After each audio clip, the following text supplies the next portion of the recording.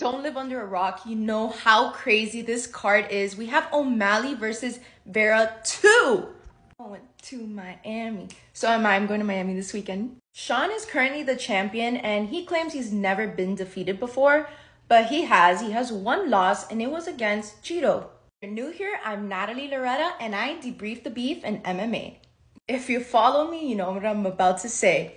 Anything could happen. Although Sean is taller, after rewatching the last fight, Cheeto does have pretty long legs. Like, he could get his front kicks up there. These two fought back when Sean was still ranked number 14. So a lot of you may think, like, even though Cheeto did look better in this fight, Sean has only gotten better. And I guess you could argue that Cheeto has looked worse in his past fights.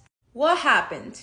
Cheeto obviously won. He finished him with some elbow strikes. But the reason why Sean says that this was not a loss was because of the ankle roll that happened during the match. That he fell in the match too. So I know it's painful, but Brian Ortega rolled his ankle right before the match and he prayed to God and he was perfectly fine. So he won his last fight to Pedro Munoz. And Pedro is also fighting in the same card in Miami. And then on the other hand, O'Malley, the current champ, he's been fighting the toughest ranked fighters. Aljamain Sterling, Peter Yan. I'll be debriefing the beef on the rest of the card and also be hoping to sneak into this event somehow. So